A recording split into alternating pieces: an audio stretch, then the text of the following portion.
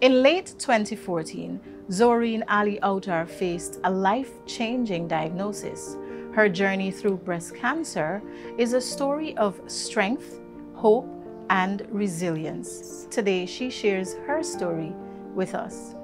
Zoreen, good morning. Thank you so much for having us here, right here in your lovely living room. How are you doing today? Good morning to you, and I am being privileged to have you in my home and to be on your program. Thank you so much for accommodating me. Zoreen, I want you to take me back to the moment, the day, the time when you realized something is wrong and it was time to go to the doctor. What happened? I felt a lump on the right side of the breast, and it was there like for 2 months and it getting larger. The lump was paining, so I decided to go to the doctor. And when you went to the doctor, what happened? What did they tell you? When I went to the doctor, they did a mammogram and they sent me to do a biopsy. The biopsy came back and it was cancerous. I consulted my family, and my daughter was with me at the set time when when the doctor gave us the result. I came home and I consulted the other family, my other relatives, and they decided for us to take a second opinion. I did the second opinions, but I went to French Guiana. And the result came back and they told me it's a triple negative. The triple negative is the cancer that grows rapidly and spread very fast. All right, so what was your next move after hearing this? What did you do and how urgent did you do it? I came back home and I went to the doctor at Georgetown Public Hospital, and they started my treatment immediately. I had to do like 6 doses of the chemo, and within that 6 doses, within there, I did like 3 first, and then I do a mass mastectomy. All right, so why did you have to do the mastectomy? What stage was your cancer at and what were the other options? When I decided to do the mastectomy, it was stage 4. There were no other option. I had to do that. What were some of the challenges that you faced during your treatment and how did you overcome them?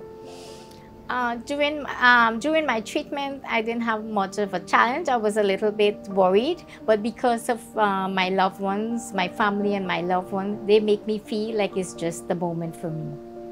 I had my doctors, and my doctors were Dr. Goodins, Dr. Justo, and Dr. Navin Ramaran, who was my surgeon. Special thanks to all of them. You know, some people would be frustrated, depressed.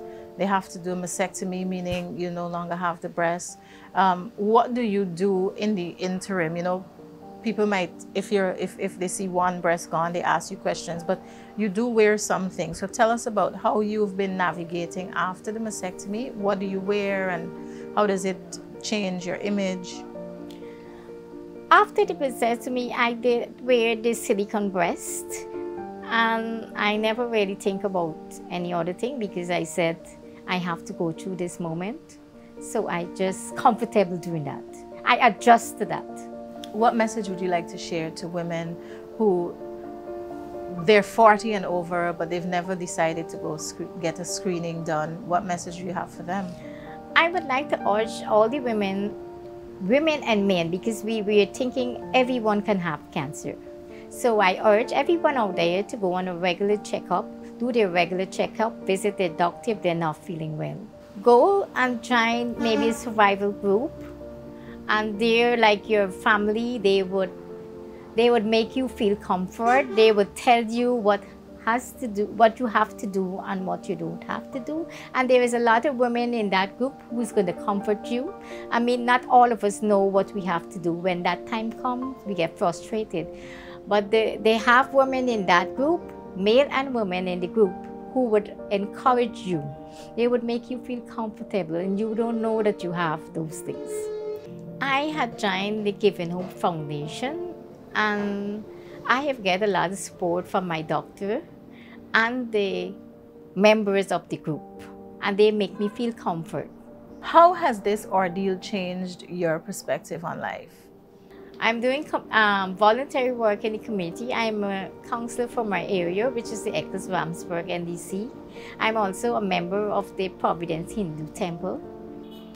I would like to encourage everyone to consult their doctor, get screening. Early detection saves lives.